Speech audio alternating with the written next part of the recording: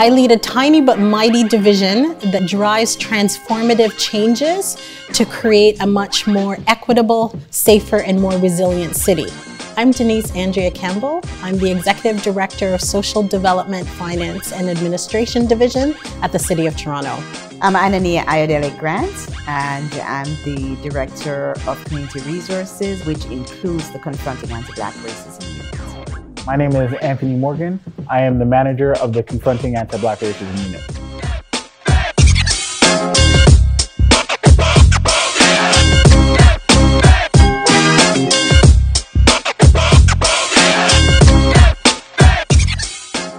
We have a 5-year plan from 2018 to 2022. Year 2 was focused very much on wanting to make sure that we were continuing to advance the interests and the activities aimed at bettering outcomes for Black communities. The city's divisions are tasked with undertaking specific actions and are responsible for the communities they serve. For Year 2, our 5 priorities were: Priority 1, building an inclusive and equitable economy. Cities like Toronto and cities across North America have had a long history of using Black bodies as placeholders for land that will become available or become valuable at some point. The Growing in Place initiative was established through strong relationships with community partners across the city that were really thinking about how the sort of fast-moving gentrification across the city was pushing us out of a lot of the neighborhoods that we've lived in for a long time and called our own. A lot of the power that you see in Black communities across the world come from living in proximity together. So when you start to break us up, when you start to gentrify us, you pull our power from under us. And so Growing in Place is around holding that power, holding that culture, and making sure the city honors the value of historically Black neighborhoods across the city. Priority 2, community capacity building. I started working with the CABR unit just over 2 years ago. It was started through mainly the Mayor's Roundtable on Black Business. The CABR's action plan with the 22 actions identified a number of key initiatives, and as part of that, the Mayor recognized that the business support wasn't as fulsome as it should be. So that's where he made a decision to establish a roundtable on Black business and focusing on different areas. So the first one was Little Jamaica. I became the representative from Economic Development and Culture, which is where my position is located. So for us, our main work is around the preservation of the Little Jamaica legacy and creating a space for African Caribbean entrepreneurship. We co-hosted a 2-day consultation series with the Black businesses on Little Jamaica. Our focus was understanding their main issues and concerns at the ground level and mapping out their future for their business in the area.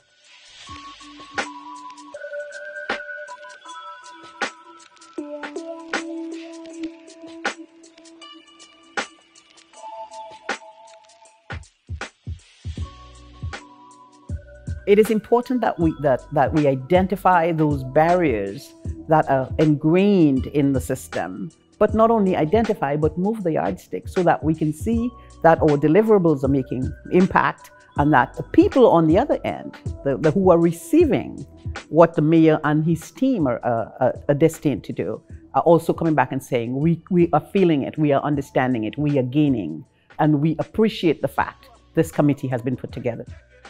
There was a host of different organizations that had been focused on ensuring that Black communities continue to have a space and a presence within the city that is valued and supported, and not just a transitionary space, but being here so that we can live, thrive, and grow, not just today, but for future generations.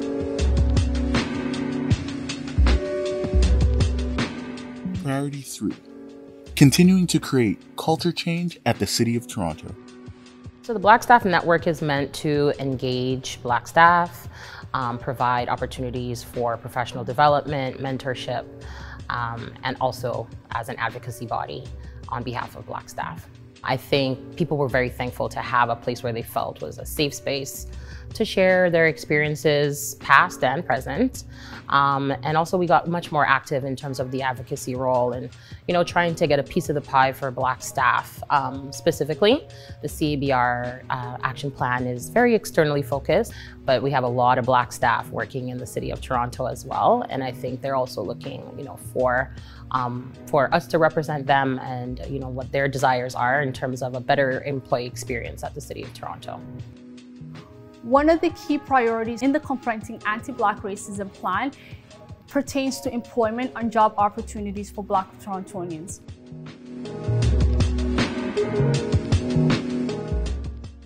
To address that, we also have done some city-led workshops geared towards targeting Black youths, workshops such as how to apply for city jobs. These initiatives were really targeting young Black Torontonians to debunk some of the misconceptions around working at the city, and also to ensure that our processes and our hiring practices and recruitment practices alike were accessible to Black talent. So many people applied to the position, lawyers. Me and the other intern, Robin Yamache, we talked about it after we got the internship, and we both thought that we wouldn't get the position because there were so many super qualified people. So I just tried my best, and I believe that everything happens for a reason. And within the People and Equity division, 94% of us have actually undergone customized anti-Black racism training.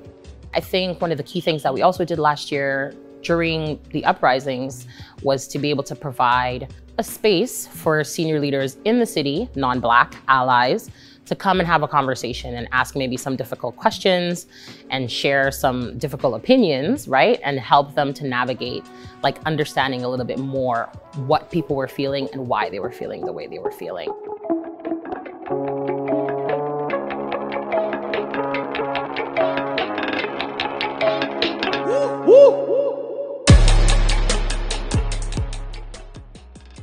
My name is Mohammed Shreya. I'm the manager of the city's Police and Reform Unit. My name is Dr. Notisha Massaquoi. I'm an assistant professor at the Department of Health and Society and formerly the co-chair of the Anti-Racism Advisory Panel of the Toronto Police Services Board. Well, we saw over the last year or two of the action plan, the racial justice protests that happened across the world and in Toronto. And in these protests, people were calling for major reforms to policing, a rethink of what community safety looks like, and a change in how Black communities are supported on the ground to ensure that the social determinants of health that lead to over-policing do not continue. As the co-chair of the advisory panel on anti-racism for the Toronto Police Services Board, my role was very specific. It was to advise the board on the best way to implement the Andrew Loku inquest recommendations. The Confronting Anti-Black Racism Unit was able to connect us to key community organizations to develop this work and to engage with. We did 33 community consultations with 17 community partners who have been doing work around mental health supports, around questions around justice and policing, and rethinking community safety. The inquest that followed from that had very specific recommendations to look at bias, to look at police bias in terms of how they were arriving to address mental health crisis and how they were engaging with Black members of our community. The CABR unit, in suggesting how we can move forward on the conversations, was very intentional about ensuring that we have diverse voices from the Black community at the table. So ensuring that LGBTQ2S, in specific trans communities that have been over-policed and have had negative outcomes, are at the table. Ensuring that newcomers are at the table. Ensuring that Black youth are at the table. So the advisory panel was made up of experts who had lived experience of being Black and living in Toronto. We had subject matter experts who were academics, whose expertise was working on issues of policing, anti-Black racism, and mental health. We also had experts in policing education and members of the police service who also identified as Black. Putting all those minds together created a scenario where we were able to come up with the best possible policy so that there was no excuse for this to not happen. I think if there wasn't a Confronting Anti-Black Racism unit, it would be more difficult to build that community trust, to have the conversations, to build the new alternative community safety models that we need, and to help strengthen public safety.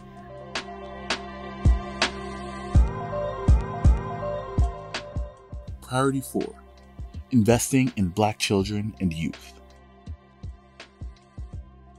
Before I started working with CABR, actually, I was at Starbucks. So I was selling coffee every day, but I was applying to jobs every weekend, and thankfully I got the job with CABR.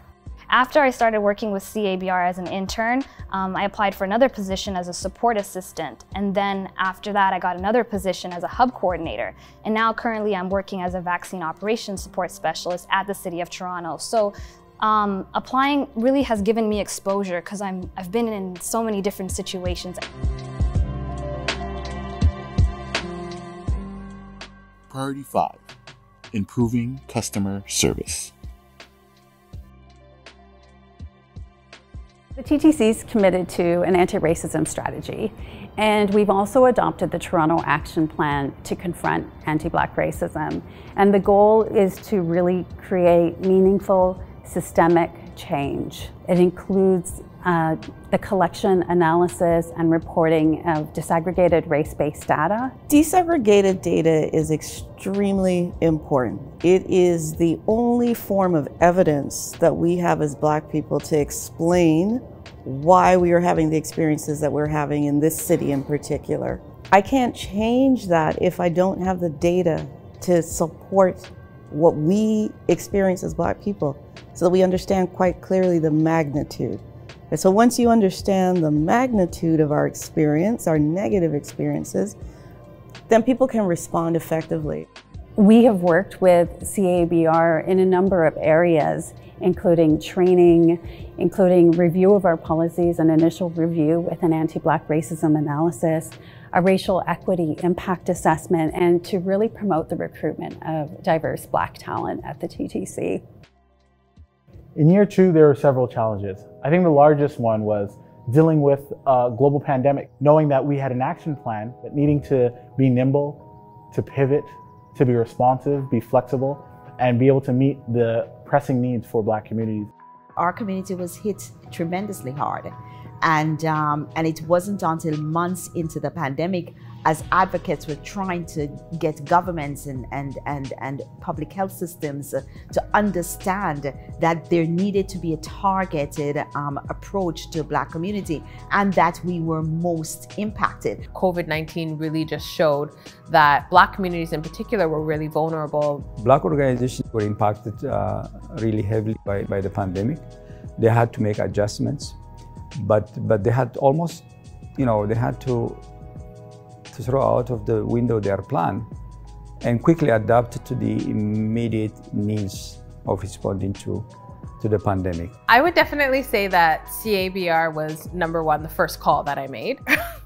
When COVID hit and there was a lot of uncertainty, that was the first call to Anthony Morgan to say, what should we do, or how should we be moving forward? As soon as it came to be recognized that the pandemic wasn't going to be a 2-week or 3-week or 4-week shutdown, but would be an extended period, I started to get a flood of calls from different community organizations across the city. One of the ways in which we focused on helping our communities is to come together, to find ways to create a collective voice. We try to create a system of supporting our organizations so that they could come together and create collective asks where they definitely identified their unique and particular challenges, but did so in a way that was coherent, that was consistent, and was coming from one force. And so it made it very difficult for our city leadership and also leadership at other levels of government to not respond positively to what our communities were saying. Our organization was impacted by the pandemic in 2 ways. The One way was in terms of having to close and not being able to provide the face-to-face contacts with the community. The other way is that we were impacted in a more positive way in the sense that we were able to acquire resources to provide a vulnerable community, the Black communities and the families, with resources that they needed to help them through this pandemic. I see the pandemic and our response to the pandemic and having a targeted equity plan for the pandemic as challenging the culture of the city, or as changing the culture of the city. Because what that immediately did was put spotlight on the people who needed this the most, put spotlight on ensuring that Black community voice was heard, that we were made visible. And so no matter where you were in the city, no matter what division you belong to in the city, everybody was responding to COVID because we made Black community priority. That means everybody had to prioritize the Black community, right? So I'm not happy that there was a pandemic, but what I do know is that change came for our community in the way that we were seen.